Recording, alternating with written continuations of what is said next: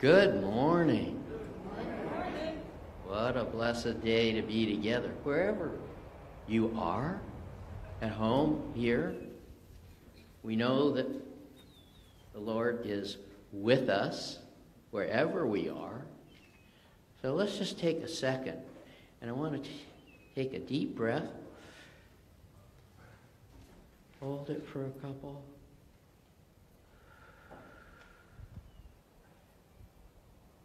We just took the breath of the Lord to calm us, to focus us, and to bring us together. We have a couple of little announcements before we get started. I haven't seen Kathy for a while. How's the hand doing? And Dave, you and I were over at Las Robles at the same time. Glad to see you here. On the altar, we have 2 roses. One is for a baby Christopher, and that's Barbara's, from Barbara's side of the family. That's Allie's baby. And the other is for Remy, who comes to us through Rod's son, Travis. So we are so blessed to have new life. It gives us joy. It gives us focus. But right now, let's worship.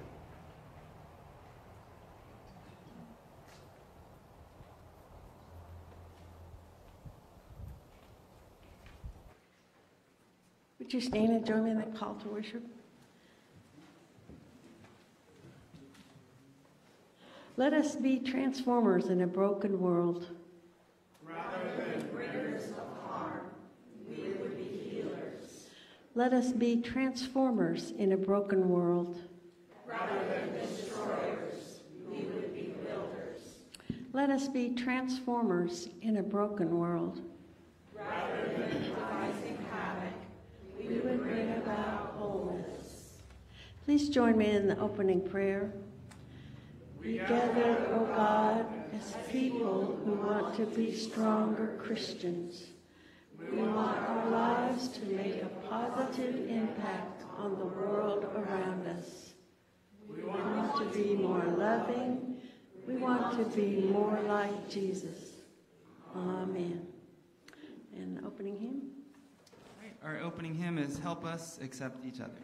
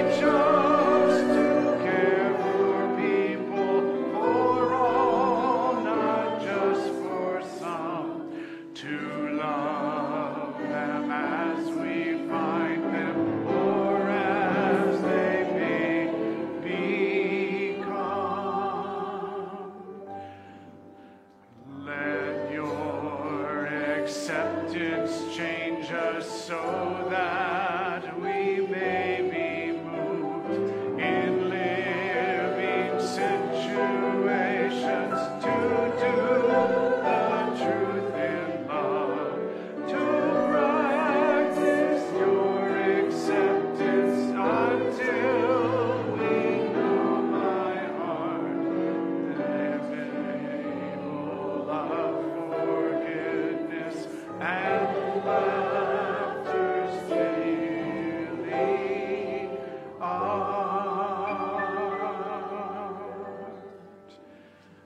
Kevin to slow that down because it's kind of a funky little tune there. But man, that was slow.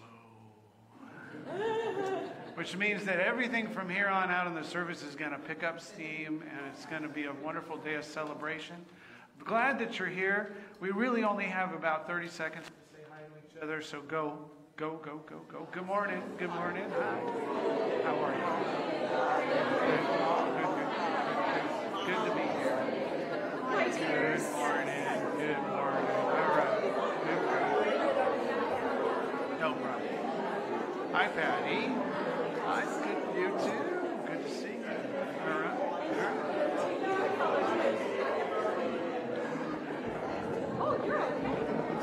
All right. All right.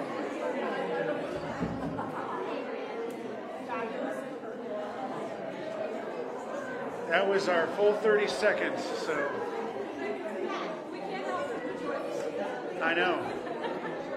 Friends, we're going to go ahead and continue. Even those of you who are still standing in the middle aisle. So, now my wife as a first grade teacher would say, class, and you would say, yes, right, okay. Anyway, we're going to be having a really important weekend coming up here in 2 weeks. And on Saturday, here at our church, we're going to be holding a panel of people that are experts in the area of human trafficking. And this is a group of 4 or 5 organizations from all over the world, including organizations that we support on an annual basis.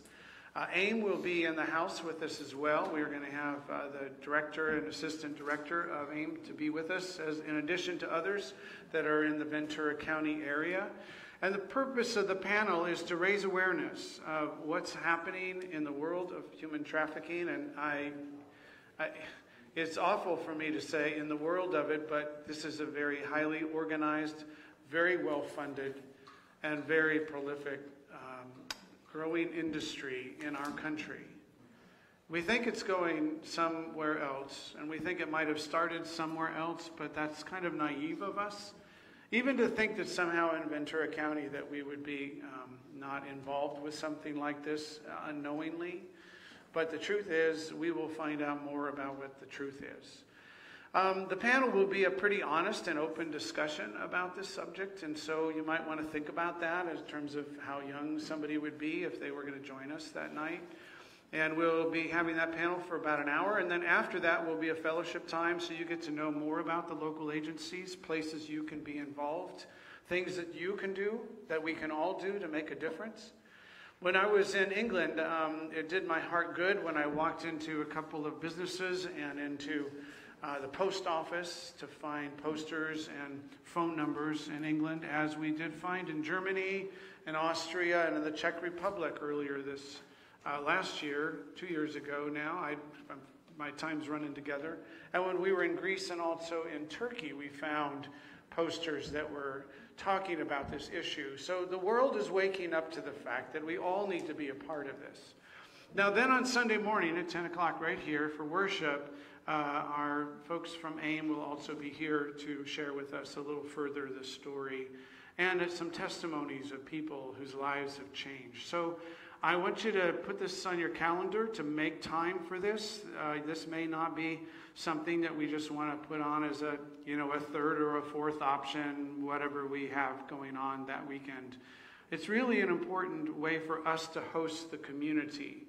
Now, Pastor Stan would be telling you all this up here, but he's a little busy right now.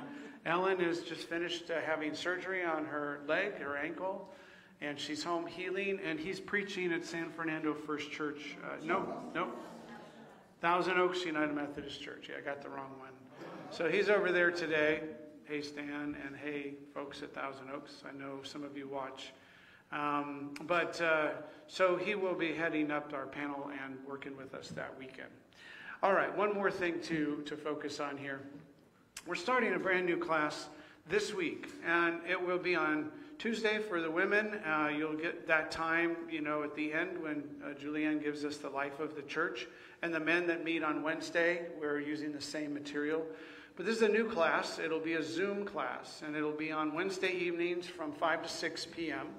And the only way to go to that class is on Zoom. So if you need help getting on Zoom, or if you're not sure If you lived through COVID, you might have an idea of what Zoom is, but this is a way for people to tune in.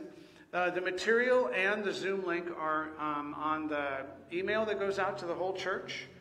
It is also the material, you can find that on our website, but the Zoom link you'll find in the church email. So if you don't get that or you're not sure how to use that, it's pretty simple. The one button will get you the whole booklet, our study guide for 6 weeks, and the other button will say Zoom, and you just click on that and it'll take you right into the meeting. So you just need to have a device with a camera and a microphone.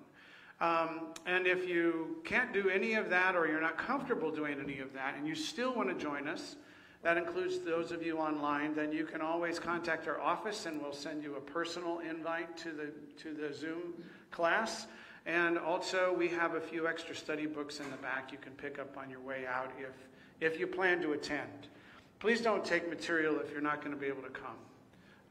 This is like a graduate level course of Christian study, being open to grace. It seems kind of odd that we're talking about the unmerited love of God that's for everybody, but the study's it's multi-layered, and so if you want a book, I'll give you the full book that we're using. I've got all 80 pages copied, and I'll give them to you after class, this class, after worship today.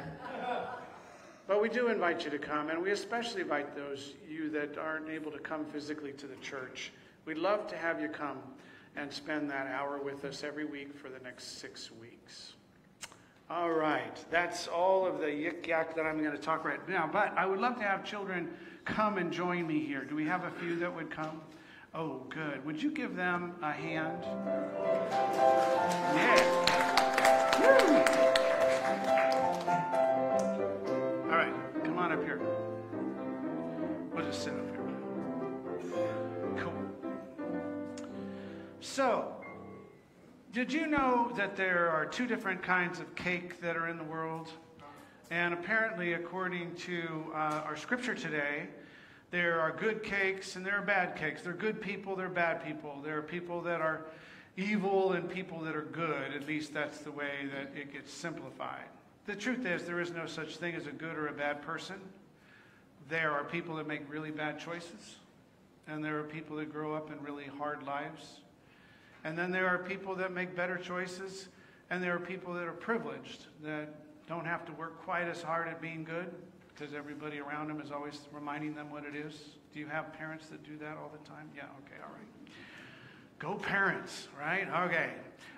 You might even have grandparents that do the same thing, right? Okay, so you have a whole church family that looks after you, so you have no chance. So I just want to point out. But for some reason, when we make cakes, like this one's from Pillsbury and this one's from Betty Crocker, can you imagine that there would be a good cake and a bad cake? They're cake. I know. How can you go wrong with cake? All right? But let's take a look. What is that cake called? Angel food cake. There you go. That's pretty angelic, don't you think? And it's fluffy, and it's white. And if it had a harp and maybe a few strawberries, it would be like, okay, there's angel food cake. But did you also know there's something called devil's food?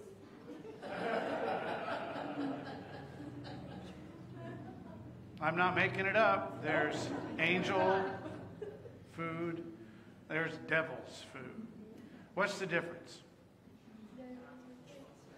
This one's? Yeah, how many of you would rather be a devil than an angel? There you go. Half of our congregation would rather be evil and get chocolate, and the other would be angelic and get that white fluffy stuff. I might hang out in this camp. So it's so weird, these names for this particular kind of food, right? And I was going to do all that research, and actually I didn't have time to, so I would love for you to do this for me. So when you get a chance, get on a parent-approved computer and find out what happened. When did somebody decide that chocolate was devil's food cake, and when was angel food cake? And you might even find some people here who are a little older and quite wise, and they may know the answer, or they'll make up a good story for you anyway, right? Okay. So do you think that eating either one of these makes you a good or a bad person? Does this force you to make better choices or worse choices? Is there anything in the world that we could consume, we could eat or drink, that's going to make us an evil person? Well, the Pharisees would not agree with you. The Pharisees were a group of religious people who came up with a bunch of rules. And they decided that if you followed these rules and ate these things and washed your hands a certain way and washed your meat a certain way and washed your vegetables a certain way, that you would be a better person. You would be more aligned with God if you did these things, and you were less aligned with God if you did those things. They even accused Jesus of not being a good person because he let his disciples eat without washing their hands appropriately in a place where there was no fresh water around for them to wash their hands, and there was no hand sanitizer in these days. So they got right after him, and that's what you're going to be following up with in Sunday school today. But I don't send you out to Sunday school empty-handed. So we're going to pray. I'm going to send you with something to take with you. Is that good? All right. Dear God, we thank you that you do not look upon us by what we had for breakfast this morning. You're not judging us based on how we have eaten this past week, or even some of the things we've done that might not have been very nice, Lord. You don't look down upon us with judgment. You certainly don't want us to sin against you or our neighbor or to defile ourselves, but as Jesus said, it's not what goes into your body that defiles you. It's what comes out of your mouth. It's what comes out of your heart. It's what comes out of your attitude. So help us, Lord, to understand what it is that we can do to walk closer with you. In Jesus' name we pray. Amen. All right, so this is what you get to take. 3 chocolate and 3 white, and you can go be whatever you want.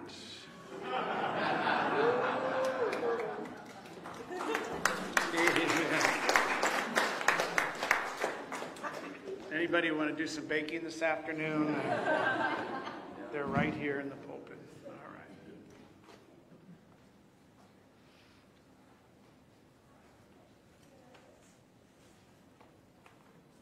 right. The scripture today is from Mark 7, verses 1 to 8, and verses 14 to 15. Now, when the Pharisees and some of the scribes who had come from Jerusalem gathered around him, they noticed that some of his disciples were eating with defiled hands, and that is, without washing them. For the Pharisees and all the Jews do not eat unless they thoroughly wash their hands, thus observing the tradition of the elders. And they do not eat anything from the market unless they wash it, and there are also many other traditions that they observe, the washing of cups, pots, and bronze kettles. So the Pharisees and the scribes asked him, "Why do your disciples not live according to the tradition of the elders, but eat with defiled hands?" He said to them, "Isaiah prophesied rightly about you hypocrites, as it is written, 'The people honors me with their lips, but their hearts are far from me. In vain do they worship me, teaching human precepts as doctrines. You abandon the commandment of God and hold to human tradition.' Then he called the crowd again and said to them, 'Listen to me, all of you, and understand. There is nothing outside a person that by doing it can defile, but the things that come out are what defile.'" The word of God for the people of God. Thanks be to God. All right, and our anthem today is Heavenly Sunlight.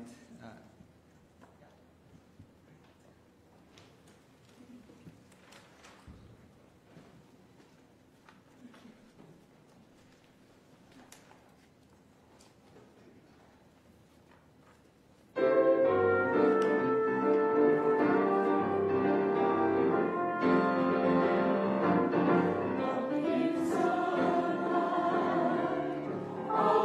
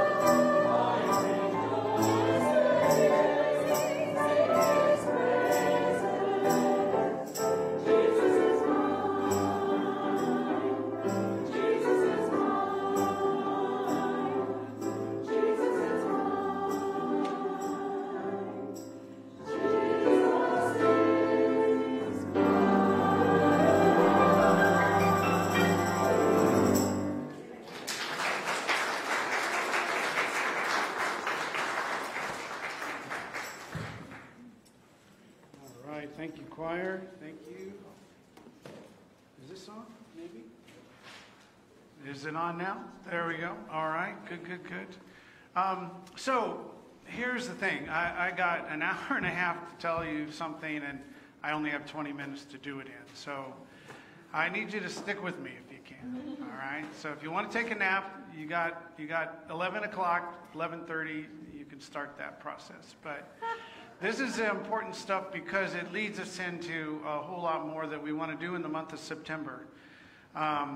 September is a time in which we get back to school. We sort of re-enter maybe more of a pattern. Some of us travel a little less. But honestly, September for us this year is a month that we have to reclaim who we are and the joy that we can have in our life, even in the most dire of circumstances. And there are ways to do that. Joining a class is hugely important. Coming to the women's retreat is hugely important. Isn't that in September also? What weekend would that happen to be there? We're going to have a party. A party's on Friday night, right? And on the 21st, we have 3 people from church speaking. All right. And it's about finding joy in your life. And I think that that's something that we all can use. Right. And if anybody, if money's tight and you can't pay right now, just tell me you can't pay right now and give me an application and you're fine. Okay, so Linda is underwriting the retreat apparently, and no problem. And it's for women, and it's going to be here the 20th. There's an address to see Linda about, all right? And she's got flyers, right? And then the 21st here at the church on Saturday. Right. So I get the privilege of the opening prayer that day. I know that others are going to be here. I know Pastor Stan might be a part of it, or Ellen might make her way over. You don't know. I think he's probably going to do one of the breakouts. Okay. And Lynn Hartley's going to be speaking, and others that she's looking at right now. Okay, so the women's retreat. Other things that are happening in September is for us to kind of recover from some things that we didn't expect. We're praying for Janice and the loss of her sister unexpectedly last weekend. We're praying for Robin, who's our new administrative assistant, who lost her brother-in-law. And we don't know exactly how that happened, but he died yesterday. We have people who have fallen and not gotten up right away. We're so blessed to have Tina in the room with us today as well. So, yes. So we have a lot to grieve and we have a lot to celebrate. But this is the state of the way things were all through human history, and it certainly was what was going on in the life of Jesus and these disciples. See, there was a couple of groups that were operative of religious leadership in those days. They would be considered kind of the higher ranking Jewish leaders, and there were 3 different groups. The one we know about the most were the Pharisees. And there is a really silly song I taught you 3 years ago about Pharisees. They're not fair, you see. That's why they're called Pharisees. The Sadducees, because they're really sad, you see. And then there were the scribes, or these other groups that were out there. Herodians were some of the more confused religious leaders, but they were only leaders by virtue of the office of the King Herod. But this is all about the way people were trying to hold religion together. They wanted to make sure that religious practices were not lost. And it's not that these people were necessarily evil. They weren't eating devil's food cake every day, They also weren't eating angel food cake every day, unless it was kosher. And kosher was important. Kosher practices were so important just for people to live healthy lives. And so it's not that the Pharisees are necessarily evil by their intent. They just forgot that God was about love. So, for instance, they took the 10 Commandments and they managed to write 500 more commandments out of the 10 Commandments. It's kind of like the Conejo Valley. If you look at the law books from back in the 1800s, the law book was just about 20 pages long for the city of Thousand Oaks, and it included not spitting on the sidewalk. Did you know that? So stop doing that, okay? That was actually a law in most cities. And when they were started building sidewalks and where there was paved streets instead of dirt paths, this idea of keeping some of the section clean while animals traversed on the main parts of the road doing whatever animals do. So this was about keeping things clean and organized. But they were so interested in that. They were so pharisaical in a sense of trying to keep the law that they forgot that the law was intended to keep people healthy and whole so that they could worship God, this God who loved them. Jesus came with a whole nother message. And he said to his disciples, I'm sure many times, yes, I know we're not exactly washing like we should, but you're hungry. This is our chance to eat. And then we're going to move on and take the gospel to yet another village or another town. Now, I've given you words that you probably won't find in the Bible, but it's just the human condition of the way that people lived in these times. And the Pharisees could not get past that. In other words, the Pharisees became irrelevant to the current state of Judaism in Israel in the year 30 AD. They no longer had the same purpose that they had before. There's basically 400 years between the end of the last prophet who spoke and is recorded in the Old Testament and the birth of Jesus. 400 years. You realize that's longer than we've been a country. So there is this period of time called the intertestamental period, and it was basically kept alive. God's word was kept alive through what was called a rabbinic tradition, meaning that the rabbis told the stories. And they told the stories over and over and over again, as the Bible had not been canonized yet. We had scrolls, but the scrolls came from so long before that most could not read. And so this whole idea of keeping the story alive was to keep the tradition alive. So before we take a kind of a judgmental eye against the Pharisees, they thought they were doing their best to keep things rolling, but they were also doing their best to keep a job.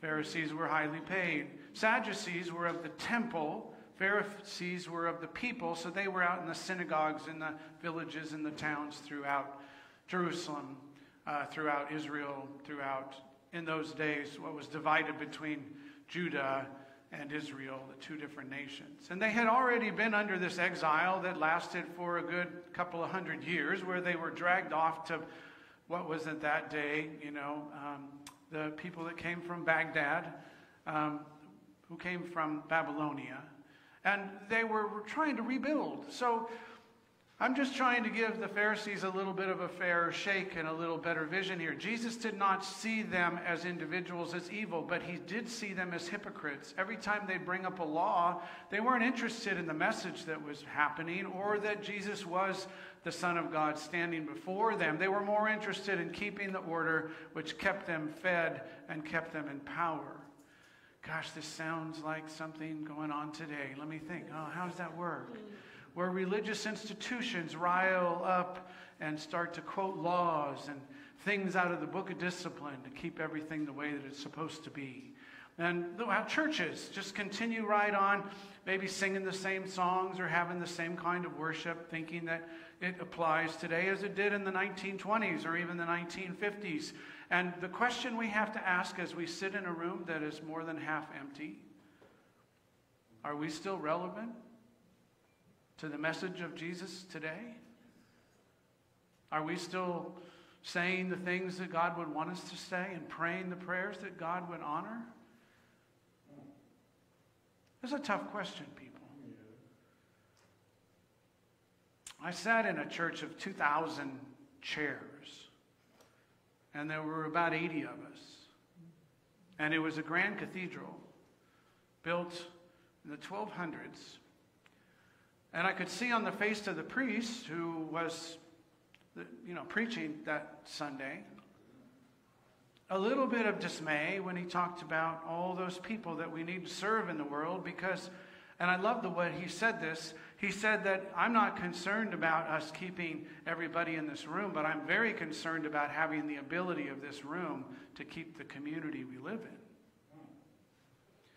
The way I would put it is, it's not about seating power, it's about sending power. It's not so important that we fill this place up every Sunday, but it is very important that we stay relevant with the community we live in. And so there's just some simple principles here that Jesus would want us to look at. First of all, let's not look at the outside of anybody and make a prejudgment. That's the way of the Pharisees. If you want to look outside of somebody and make judgment about who they are, I've completely lost the remote. Wait a minute.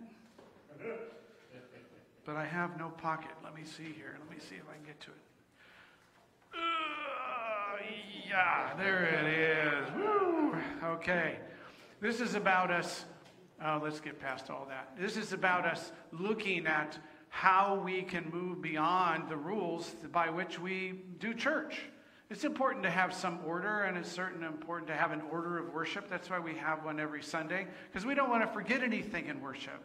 We want to make sure we praise God, that we get a lesson, that we respond to that lesson, and that we're sent out with God's blessing into the world. Well, it's really about going from the 500 rules back to the 10 rules, which worked for the Old Testament. Remember, Jesus said, I come to fulfill those laws, not obliterate them. He wasn't going to get rid of all these things that needed to happen in order for there to be order in the world. But he was saying what you eat and how you dress is not the measure of your godliness. We need to go back to the simple parts of the rule. Like, for instance, if you're keeping the Sabbath day holy, then it doesn't really matter what you wear to church. And that would just shock my church lady, I called her, when I was going to seminary, and I was serving a little church in North Georgia. She said if a woman doesn't come to church with a dress on, then she shouldn't come into the sanctuary. Anybody wearing pants just wasn't welcome in that little country church. And then the operative word here was little. It was a little chapel that got littler and littler and littler. And finally, there were only about 12 people in the room. And that church lady was still in charge of the room. When I got to Imperial Beach, I was sent there to close that church. That was my first assignment as a pastor of the Calpac United Methodist Church Conference, was to go to Imperial Beach and close the church. And we had more than 12. We had about 20. And the very first Sunday I was there, they had bills stacked up on the altar. The bills of the church, the electric bill, the gas bill, the water bill, the property taxes. And I said, wait a minute, somebody's misplaced these things. You know, these shouldn't be here. So I gathered them up off of the altar. It was Communion Sunday, by the way, and I pulled them all off there, and I walked them out, and I said, what are we going to do with these? And this man stands up in the back of the room, and he says, oh, Pastor, this is bill collection Sunday, bill pay Sunday. And everybody clapped, and I thought, wow. Now, he wasn't pharisaical, but he was the treasurer, and he wanted to get the bills paid. So the rule in that church was the pastor holds up the electric bill and says, I hear God calling somebody to pay the electric bill. And I gathered the bills up, and I walked it over to this man, the treasurer. I didn't know he was the treasurer. It was my first Sunday. And I handed them to him, and I said, I think we're going to find a different way for God to use us than to spend our time in worship paying the bills. I don't know, Jeff, do we need to? No, we don't need to hold them up. Oh. Praise be to God, we don't have to do that. All right, so the second Sunday, I fired the lay leader because she was that church lady who had kept the church getting smaller. She actually stood in the back, and every time a visitor walked through the door, bless her heart, she'd say, how long do you plan to stay? That was her opening line as the greeter/usher of the church. As the lay leader, every Sunday, how long do you think you might want to be here? And she sat people accordingly. She would put the people that she didn't like in the very front row to embarrass them, because it was the only row open in that little chapel. But anyway, whatever. I will never forget when this young woman came with her baby, and we had a child care room. We didn't have child care workers because this church was already thinking in terms of how are we going to die. In fact, my first sermon in that church on that very Sunday that was Bill Pay Sunday was, what do you want on your tombstone? You remember there was a pizza company that just launched an ad campaign? And I thought, well, I said at the beginning of the sermon, now I'm talking about pizza, of course. What do you want on your tombstone? You want pepperoni? You want cheese? And they're all nodding their head like, there's something really wrong right now. I was 26 years old. I didn't know any better. So I said, here's the deal, folks. In the closing of the worship on that first Sunday, I said, I've been sent here to close you. I have 1 year to close this church. Anybody that's not happy with that or thinks we could do something different, why don't you meet at the parsonage this afternoon? Stephanie and I will have some cookies and angel food cake. I don't know what we had, but we had something. And coffee. And sure enough, I had like 10 people show up to that little meeting that day. Because I wasn't interested in following the rules, not even of my district superintendent who told me what to do to close that church. I was a rule breaker. And I could have hung myself just as easily as I could have made a difference in that church. But I got to tell you, those 10 people, which by the way, were not the chair of the council, nor the treasurer, nor the chair of finance, nor the chair of trustees, nor the lay leader. They never showed up to one of those meetings. I had the 10 people who wanted the church to live. The others were just happy holding to the rules and becoming irrelevant. Look, I'm not bringing up something that you haven't heard before or haven't thought of before, because all of us know that the church in the United States today, the Christian church, is in decline. We're having fewer and fewer people participate in it. And I think our biggest question before us is, how can we be a faithful follower of Jesus Christ today? And does that mean we have to eat once in a while without washing our hands properly? Probably so. Does it mean we need to invite people into the church that are wearing pants or shorts or not having more than one set of clothes to their name? Maybe we have to think about how we present ourselves to others, and can we be a church that's truly hospitable and open to others? We had a young couple here last week with their son, and they stayed for an hour after church because of your hospitality, because people took an interest in them, because people didn't listen to their accent and get a little weird about the fact that they were born and raised in Germany. There was a day in the Methodist Church after World War II where Germans were not welcome in the church. White, blue-haired, blonde-haired, doesn't matter who those persons were or where they came from. You know, it was the fact that they had an alignment or an allegiance, or at one time their family lived in a country that we happened to be at war with. If we started selecting each other in our community based on where we've come from, then half of us in this room wouldn't be welcome here. Because we all come from somewhere. And we all have kids who married somebody who came from somewhere. And now we have grandchildren who are being born into this world. And you know what? The generation that's coming up and the 2 generations before that, they don't really care where you come from. They just care about what you present, how you love, and who you are. By the way, these are not in my notes. None of what I've said to you is actually over here, what I wrote. But I figured this 20 minutes should count for something. So I'm here to say to you today, John Wesley was one of those persons who stepped out in faith to say, we have to know what's better. We have to know what's of God. And we have to know what's not important anymore. This is the new room. It's a place that was built in Bristol, England. It was a room that was constructed within months because John Wesley showed up, and he had so many lay preachers that wanted to serve with him that they all came to gather, but they had no place to gather that was safe because the Anglican Church didn't want this group to gather, nor did the Church of England, nor did the people that were, I can't remember the name of those folks, but they lived in Bristol and they had their very well organized religion going on, and they had everything set the way they wanted it to in this harbor town. And, from the docks and the sailors all the way up to the people that lived on the top of the hill with the widows' walks on their houses.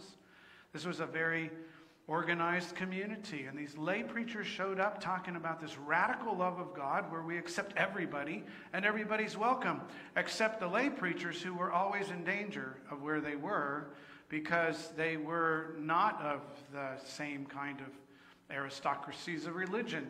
They weren't ordained pastors. They weren't trained pastors. They weren't legally ordained in the church, so they weren't even allowed a pulpit. Well, John Wesley thought, we need a room where we can gather and talk about God's love and how we're going to be the church into the future. So he built a church with 2 pulpits. It's a little hard to see here. I'm sure Jeff will put this full screen for our folks at home, but the lower pulpit basically has a pulpit there. It's at the bottom of that particular staircase. But if you look on the top, there's a second pulpit, and that's where John preached from. And the reason that the only way you can get to the top pulpit is by going outside and up a set of stairs on the outside of the room and coming in from that way is so that people couldn't rush him in the middle of his sermons. One Sunday that a riot broke out in this room was when John stood up and started preaching. That's me standing up there right now, pretending to be John for a minute. But he preached on slavery. He had 500 sermons focused on this. But this particular group of 500 words he used about how we need to eradicate slavery worldwide. Well, some of these lay preachers had slaves working in their homes and in their fields and in their factories. Not employees, just people that they had purchased to serve them well. And this was to protect the preacher, and then the person down front was the liturgist. So Jack would be like, you're here, and people could get to you, but I'm going to stand up there where I preside over the table, and good luck, man. I pray for it. This is how the new room was set up. And the new room was set up this way also because of, and I don't know if I have a picture. Yes, I do. So up there, you see the window that's in the far left corner, upper corner of this? There were windows in the room, but they were 20 feet off the ground, so nobody could look in and see who was in the new room. There's one more thing about the new room is it didn't have pews. Those were added in the last 50 years because people thought they could take old pews out of other churches that existed at the time. But the new room was not a church. It was a training ground. It was a place to prepare people to go out and encounter the world and to take the word and the love of Jesus Christ into the world so that they would be relevant to the world and its needs. And these lay preachers, by the way, that's our tour group there. And this is the director of the new room who's restored this old building and basically brought it back to what it should be and fought against getting the pews back in there because they never were in that room. They were always chairs that were set up so people could sit in a circle configuration and support each other. And then during worship, they would make them semicircles in order to face the pulpit that's off to the left. I'd show you the new room because this was the attempt for the Wesley movement to be radically relevant to the times. See, these were the group of preachers that would go out to the coal mines where religious people never went. These are the ones that went onto the streets of Bristol and London, of Bath and other sailor towns where people needed to know the love of God. Well, this is what the new room did. This is the old of the new room. This is what the historic building looked like. By the way, it fell down a year after John built it because they didn't have enough construction know-how. But it was rebuilt a few years later and served for hundreds of years as a place of setting people forth with ministry. So the director said, this is a great old room, and some people are going to walk through here and really appreciate it, but we need some reason for people to gather, people like who live today and are not in their 80s or 90s. So he went this way. He built a coffee shop and an atrium. And there's a sign out, and this by the way, this whole, the new room and the atrium and the coffee shop, it exists between one of the biggest malls in the eastern coast or western coast of England and a main street where all these businesses were. And they made a place for people to come in. And they got great big signs out front that says the new room. So people are walking in there. That day, we probably saw 100, 150 young adults walk into that coffee shop and look around because they thought they were in the new room.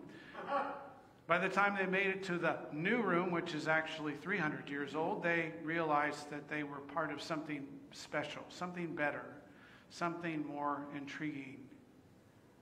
This is the way John and Charles Wesley intended this. Now, upstairs from the new room were housing for the lay pastors. There was a place they could sleep and get a meal. And their housekeeper was Sarah. This is an actual sculpture of Sarah. And Sarah was a unique person. She had been married 3 times. In fact, she was on her 4th marriage when that person also left her. John Wesley's wife wasn't happy that Sarah was the housekeeper. In fact, this was during the 4 years that John and Molly were actually together. Molly had an opinion about Sarah and called her a whore. And she warned all of the lay pastors that were there, that were mostly men. There were women who were lay preachers at the time. She said, stay away from Sarah. She's damaged goods. She's evil. If you get to know her, you'll be evil too, like eating that devil's food cake. John saw in her potential and a humble person with a broken heart. Truth is, she didn't have 4 husbands. The first husband cheated on her and she left him. The second husband died on her, and the third husband died on her, and the 4th husband cheated on her and died anyway. And here's Sarah trying to rebuild her life. And John said, here, you take care of all these lay preachers. Everybody deserves a second chance. In my way of thinking, and obviously in others, Sarah is an example of being relevant to the community we live in, to see people as potentially servants of God, but everybody a child of God. I'm going to quit here. We got more to talk about. But in the meantime, we would love to come celebrate the fact that we can be relevant as the children of God when we are not so pharisaical about everything else we do in our life. For who are we to judge somebody from the outside appearance or from what we think about them? Maybe we should leave judgment to God, and maybe we should be the body of Christ, engaging all people with love and compassion. Let us come to the communion table with this thought that we're not deserving of this meal. It is an open table for every person, whether you're a member of the church or not. And it is a place that we will have the co-celebrants join me in a moment after we go through the great Thanksgiving. And we will have time afterwards to fellowship as we receive the body of Christ today.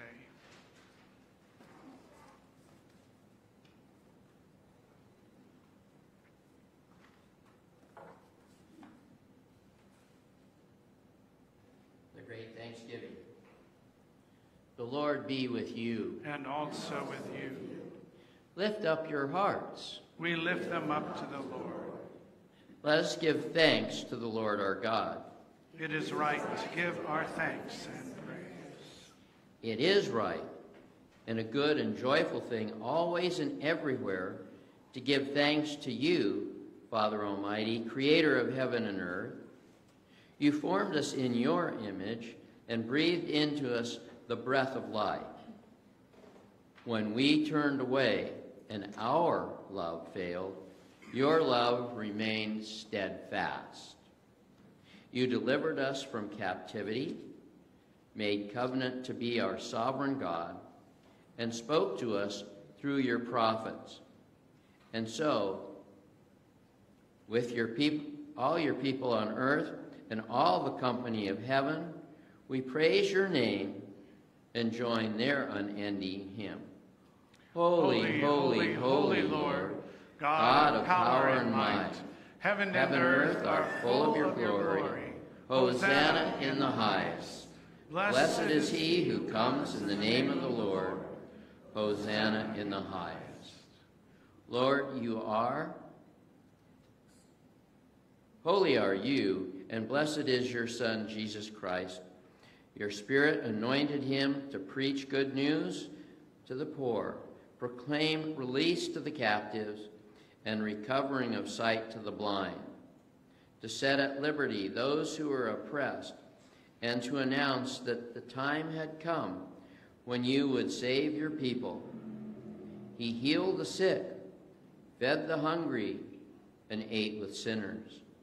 By baptism of his suffering, death, and resurrection, you gave birth to your choice, to your church, delivering us from slavery to sin and death, and made with us a new covenant by water and the Spirit. When the Lord Jesus ascended, he promised to be with us always in the power of your word and the Holy Spirit. God, we give you thanks today for these gifts. And as the co-celebrants come and stand with me, we continue our prayer, Lord, to give thanks to you, just as Jesus did on that night when he was with his disciples. For on that night, he asked for those who were amongst him at the table to recognize the importance of the meal, but he did nothing of the Seder meal they expected. Jesus was being relevant. He was trying to express to them the importance of the covenant that is about to be made between him and you, O Lord, and between him and the people at the table and the servants beyond the table. So therefore, he lifted the bread during the meal. He gave you thanks, O Lord.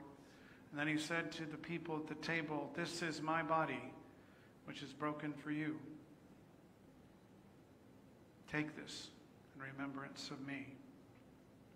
And when the supper was over, he took that cup of the covenant and he gave thanks to you, O God. And then he said, "This is the new covenant. I am the new covenant. And it is for the forgiveness of sins. Take this in remembrance of me." So we ask for your Holy Spirit to be poured out on these, the gifts of bread and wine, that they be for us the body and the blood of Jesus Christ, as we become the body and blood of Jesus Christ to you and to the world. Lord God, let us remember our place, that we don't deserve to be at the table, yet you invite us through your grace. We don't really qualify to be your body in the world, but through your grace, we can be your love to others and a guide to God himself. Lord, we are grateful. We are grateful for this opportunity. So pour out your Holy Spirit on us and on these gifts in the name of the Father and the Son and the Holy Spirit. Amen.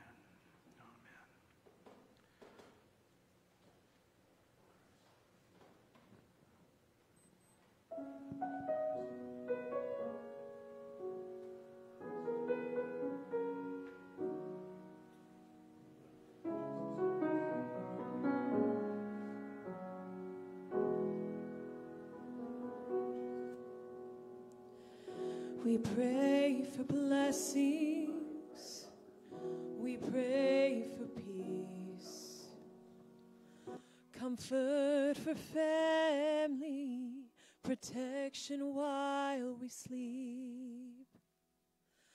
We pray for healing, for prosperity. We pray for your mighty hand to ease our suffering, and all the while you hear each spoken need, yet love us way too much to give us lesser things. 'Cause what if your blessings come through raindrops? What if your healing comes through tears? What if 1,000 sleepless nights are what it takes to know you're near? And what if trials of this life are your mercies in disguise?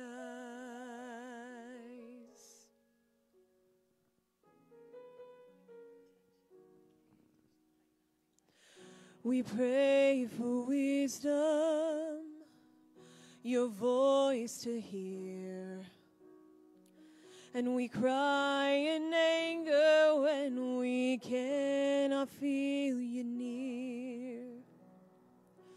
We doubt your goodness, we doubt your love, as if every promise from your word is not enough. And all the while you hear each desperate plea and long that we'd have faith to believe. 'Cause what if your blessings come through raindrops? What if your healing comes through tears? And what if 1,000 sleepless nights are what it takes to know you're near? And what if trials of this life are your mercies in disguise? When friends betray us, when darkness seems to win, we know that pain reminds this heart, this is not our home. It's not our home.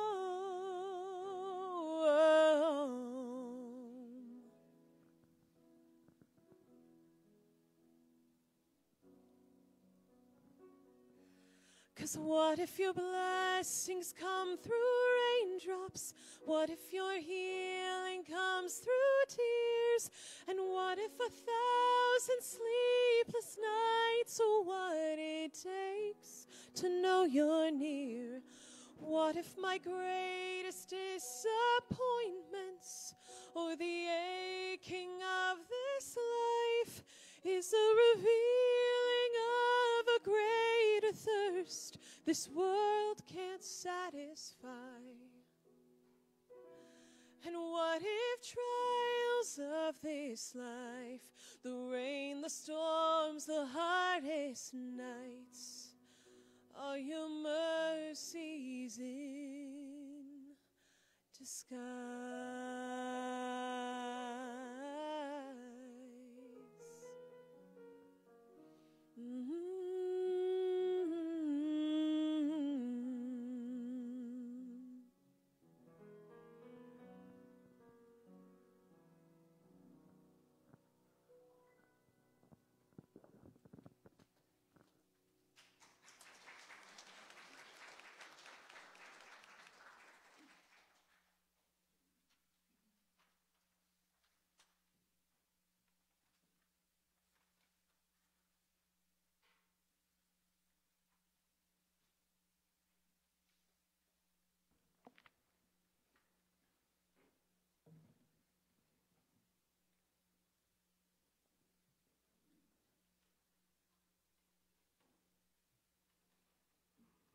Let's go to God in prayer.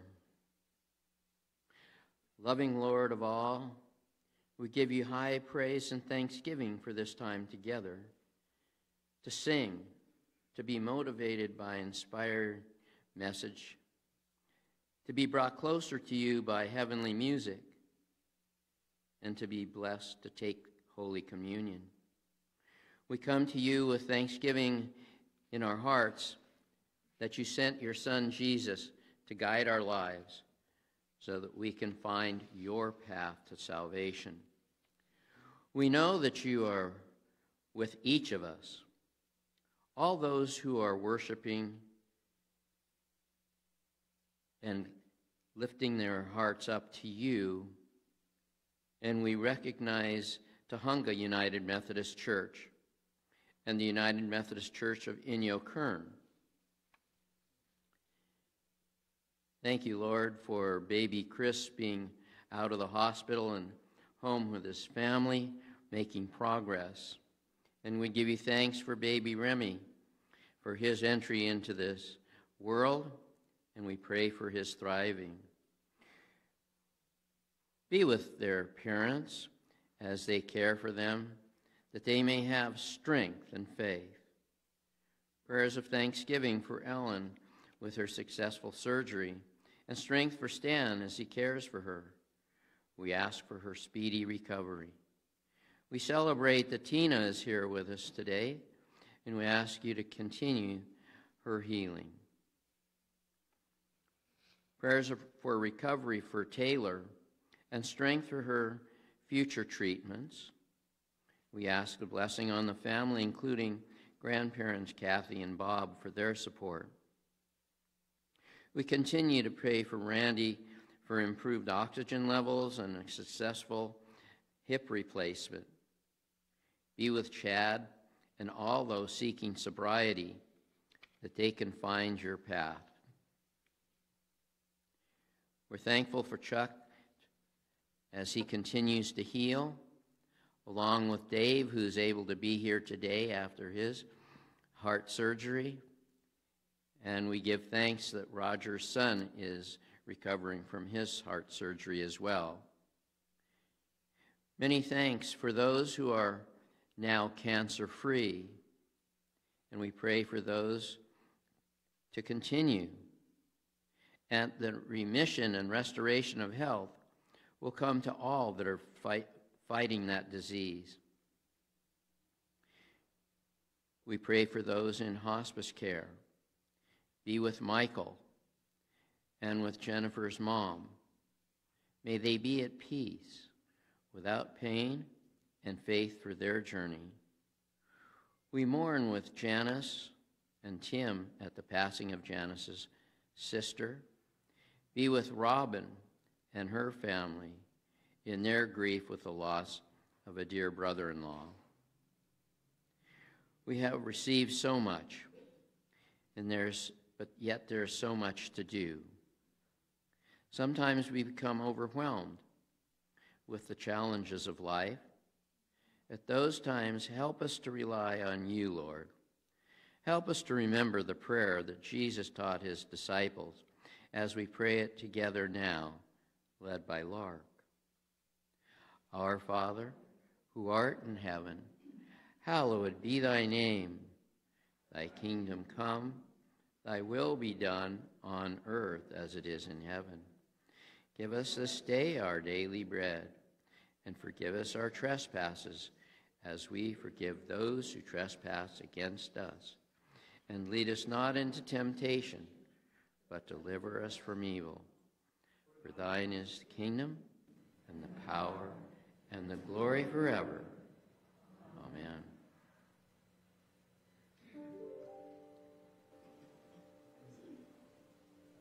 Lord, we thank you for this time together. Help us to reflect now on all that we have received. Open our hearts and help us see the unfinished business of the church, in the community, in the nation, and around the world. And remember that in your sight, all of us are relevant.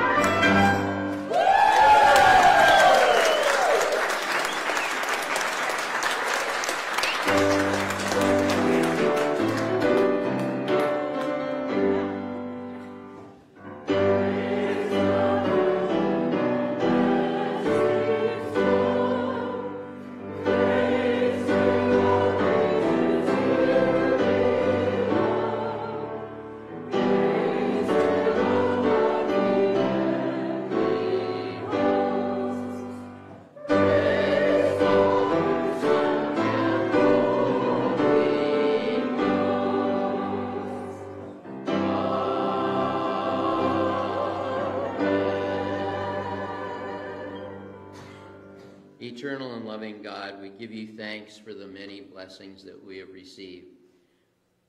Most importantly, we give you thanks for the life, death, and the resurrection of Jesus Christ that made our lives relevant. Please accept these, our gifts and tithes, that they might be used to further your kingdom here on the earth. Amen. So I told you to get a little faster as we move along. Anyway, we're going to actually have our closing hymn. This is a Charles Wesley hymn. We're not going to sing it. We're going to go to the first verse. It's 2 slides, maybe. Is it 1 slide or 2? Just 1 slide. This is our benediction. Because this speaks to how God's love is unfathomable. Grace is unfathomable. We can't define it, but we try our best to understand how it makes us relevant to God, and therefore us relevant as we are God's presence in the world. So let's read this Old English together. Oh, the depth of love divine, the unfathomable grace. Who shall say how bread and wine God into us conveys? How the bread of his flesh imparts, how the wine transmits his blood, fills us faithful people's hearts with all the life of God. We pray this, O God, knowing that you call us to go forward. Let us do so knowing that we truly are still relevant in this world. In fact, the world has never needed your love and grace more than it needs today. And we pray this in Jesus' name. Amen. Amen. All right, you may be seated. Thank you. And thank you for playing, and thank you for singing. Wonderful. Thank you. And thank you, choir. You're back. We're so happy that you're back. Yes.